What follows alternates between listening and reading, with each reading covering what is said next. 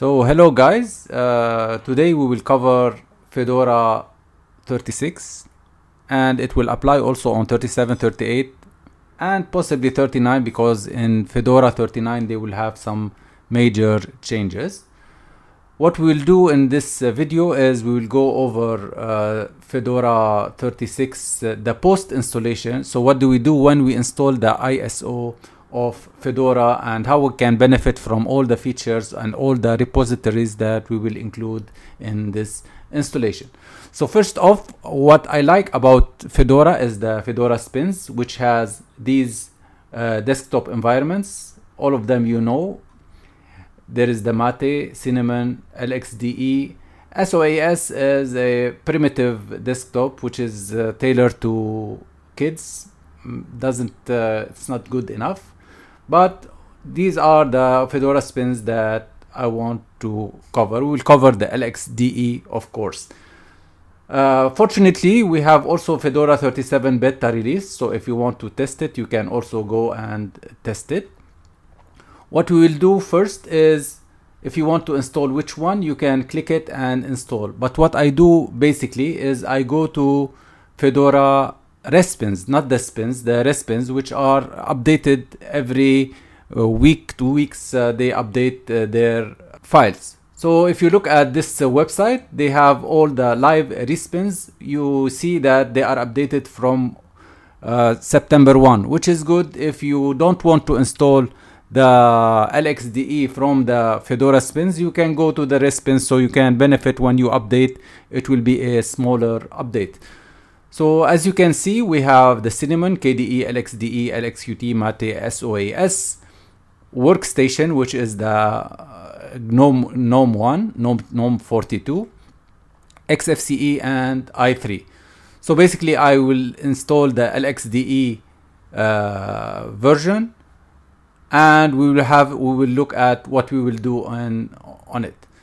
Also, if you want, there is the Fedora Linux releases test, the 37 beta. Also, it's the same. If you want to try the Fedora 37, it is the same thing. You download the ISO. So let's get started with the LXDE ISO.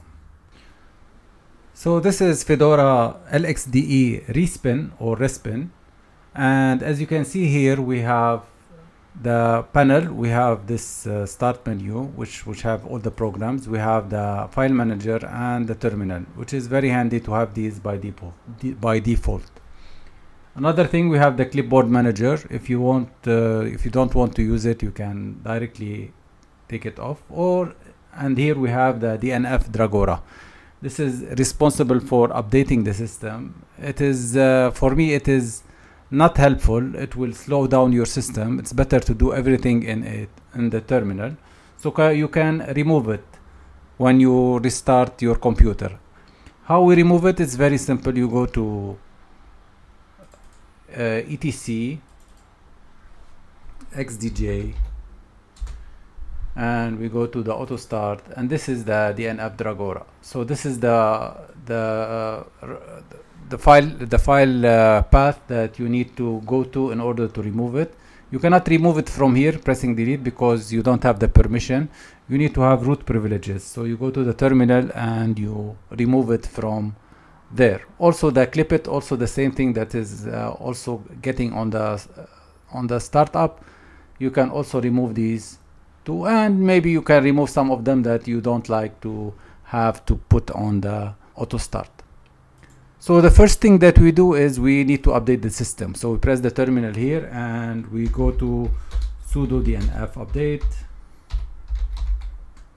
Very simple command. You put the password, and if you notice here, we have waiting for process with PID 1454. This PID is most probably the DNF Dragora, which is also messing our system here. So what you can do is you can remove it if you don't want to wait, because sometimes you have to wait a lot of time. So we press 1454, we want to kill it, so it is killed, and we continue with the update. Okay, and if you notice, it has 530 megabytes.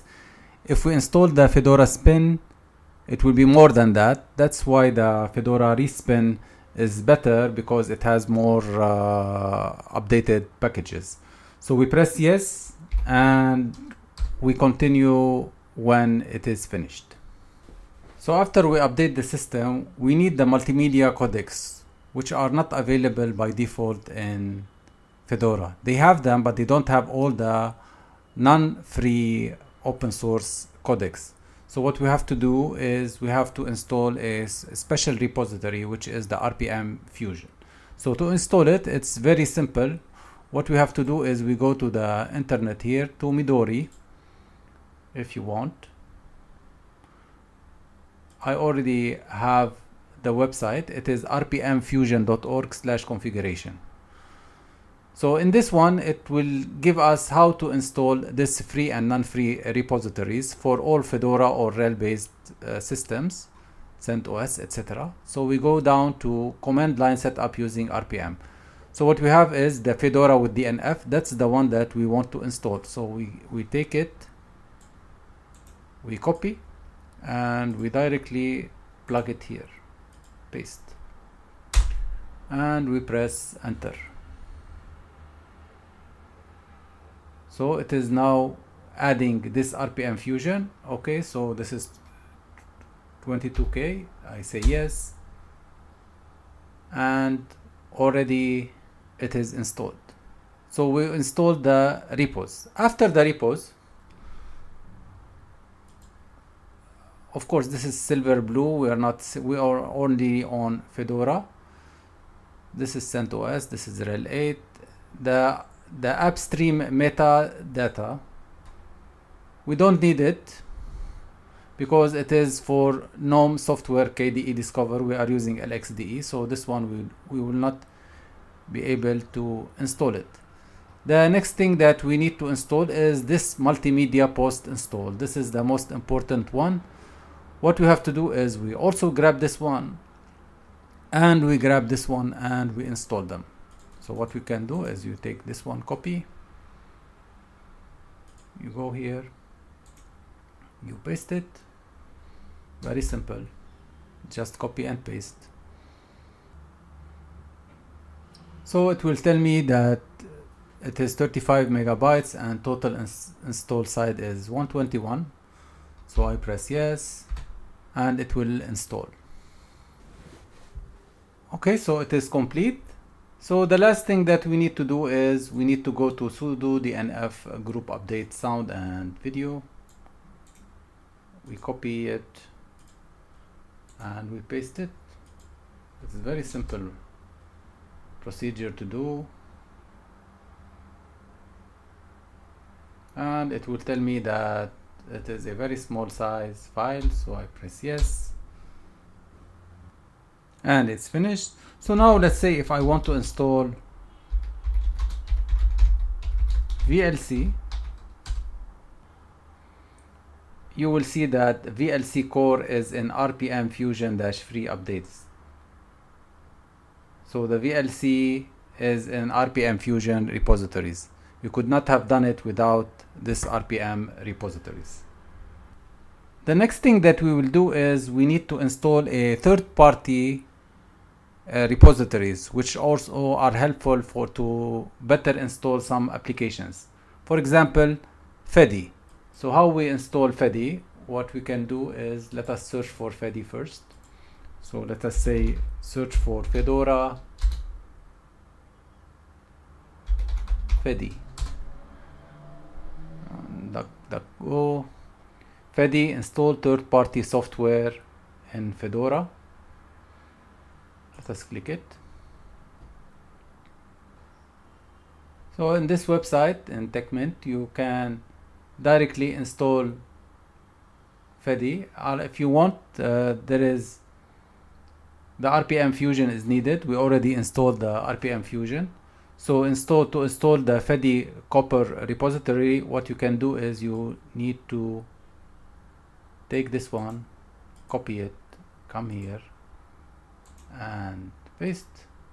So we have now the copper Fedi in the copper repository. So here it tells me, do you really want to enable the copper repository for Fedi. I say yes. So now Fedi is enabled. So what you can do now is sudo dnf install Fedi. So if you notice now we have the copper repo for Fedi.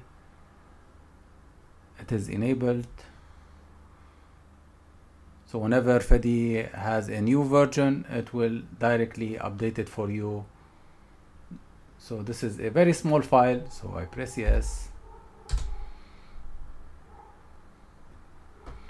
And I press also yes. So we press Fedi. Let me close here. If you notice now, this is Fedi. It gives me many choices to choose from. Let's say for the applications, if I want to install Alacrity, AnyDesk, Brave browser, you know, it's not available in the normal repositories. All you have to do is you put it here and you press install. It tells me to put the password, so I put the password and it will start to install. Now it is telling me working. Let us continue. We have the Firefox Developer Edition if you want to install it. GitHub CLI, the Glide for Google Earth Pro, Mailspring if you want to install instead of going to the website and see if it is available for Fedora or other things. Microsoft Teams also directly you can install it. It is a proprietary software. You can directly install it. If we look at the development tools, if you notice Android Studio, you can install it. Arduino for the boards. If you want to install the boards, directly you press this button, which is extremely helpful.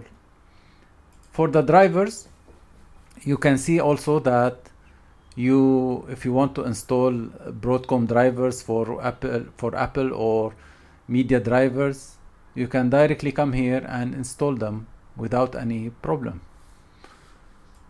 Next, we have the themes. Any theme that you want, it is also included with this one. The tweaks, very good sweep ones. Disable Wayland. Of course, LXDE doesn't have Wayland, so it's not applicable for this one.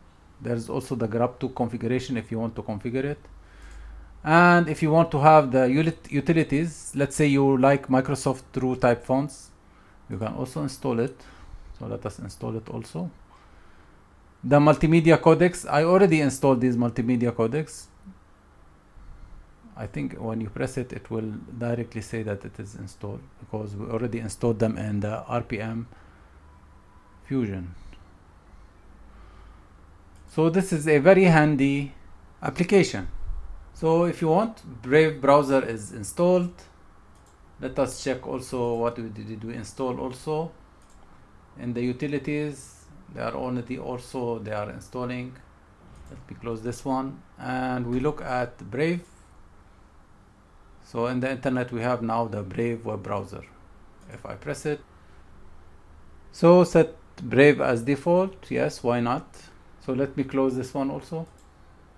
And the final thing that we need to do is we need to install Windows applications. So if you want to install Windows applications, you can install VirtualBox directly and use the Windows applications, or you can install Wine. So to install Wine, so all we have to do is sudo dnf install Wine. You put the password and it will tell me that there is 805 megabytes. And if you notice, it is Wine 7.12, which is also the latest one. So it will install it for you. You press yes and you can install Wine. Let me install it. Yes. And we come back when it is finished. So after Wine is installed, we need to configure it. So we press Wine CFG and it will directly start the configuration for Wine. So it tells me the default setting is Windows version, let's say Windows 7, no problem. I press OK. And it's finished. Sometimes it will take much more time, but now we have configured Wine. If you notice here in the Fedora here, we have, let's say, show hidden. We have now a wine.wine folder where we have the drive C and we have the program files and the Windows and all of these factors. So what we have now is, let us try it with a certain exe file. Let us say I want to install, let me go for Midori. Okay, so I want to download, let me download Notepad++. I download, let's say this is the latest version. Installer. Okay, so it is installed now. If you want, we can go directly to the downloads. We have this one. I double click it.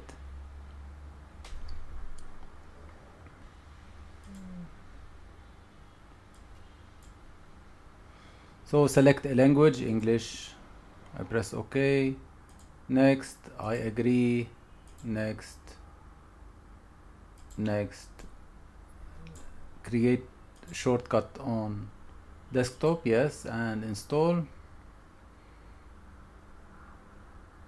And OK. I press finish. It's finished. Now I have a Notepad++. So you want to execute, yes, execute. So this is Notepad++, which is a Windows application running on Linux. You can also go over another applications that you want.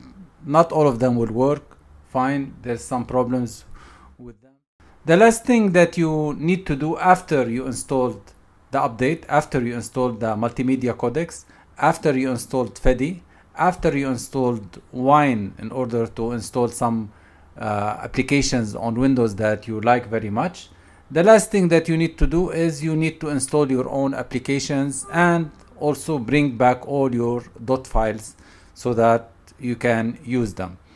So what you do is you get all the applications that you already are familiar with. Let's say I want to install FlameShot for taking screenshot. I want to install MPV for the movie players, which I need to install Zim for notes, note taking. I get all of these. I get them. I get the list, the big list, and directly I install them on the system, and we'll get a very customized system with no problems, and most probably one of the best systems that you can get, which is compatible with most software, because Fedora has the latest drivers and packages that you can have. So basically that is it, and hopefully I will continue with all the videos that will interest you from now on. Thank you.